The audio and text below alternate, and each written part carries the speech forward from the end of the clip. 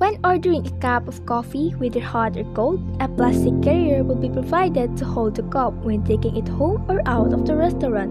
Use plastic bags for shopping, drinking bottles, plastic straws, and disposable coffee cups for morning coffee fixes. People always require plastic bags in their daily lives. Therefore, they have become an essential element of our culture. At the checkout, plastic bags are the most environmentally responsible choice. They are very recyclable and reusable, yet plastic pollution from plastic bags has a significant negative influence on the ecosystem. In the Philippines, 2.7 million tons of plastic waste are generated each year, and an estimated 20% of this ends up in the ocean, making the country among the largest contributors to marine plastic pollution in the world. Plastic waste is one of the most pressing environmental challenges on the planet.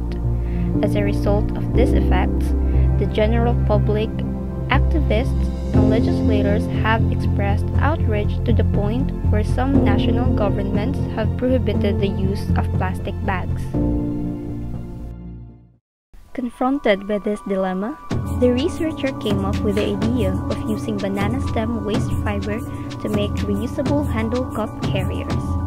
Based on the latest research, according to Dole, nearly 15 million bananas are grown in the Philippines each year for consumers around the world, but the banana stems are left behind. While some of the stems are used to regenerate the soil they are grown in, more than 4.4 million banana stems are wasted every year. Together, Dolly and Musa are aiming to upcycle this fruit waste from Dolly's banana plantations into fibers of purpose. Using these two materials, we can create a recyclable handle cup carrier.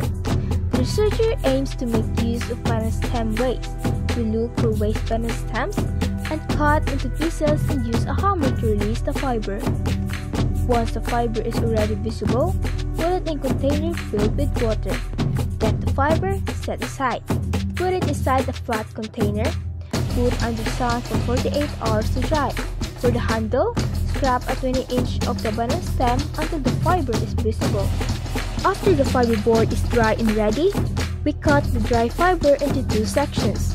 Wrap it side by side with a reference cup to adjust the size. Using butcher's twine, stitch the fiber side by side based on their size. Now, our handle cup carrier using waste banana stems is ready to use.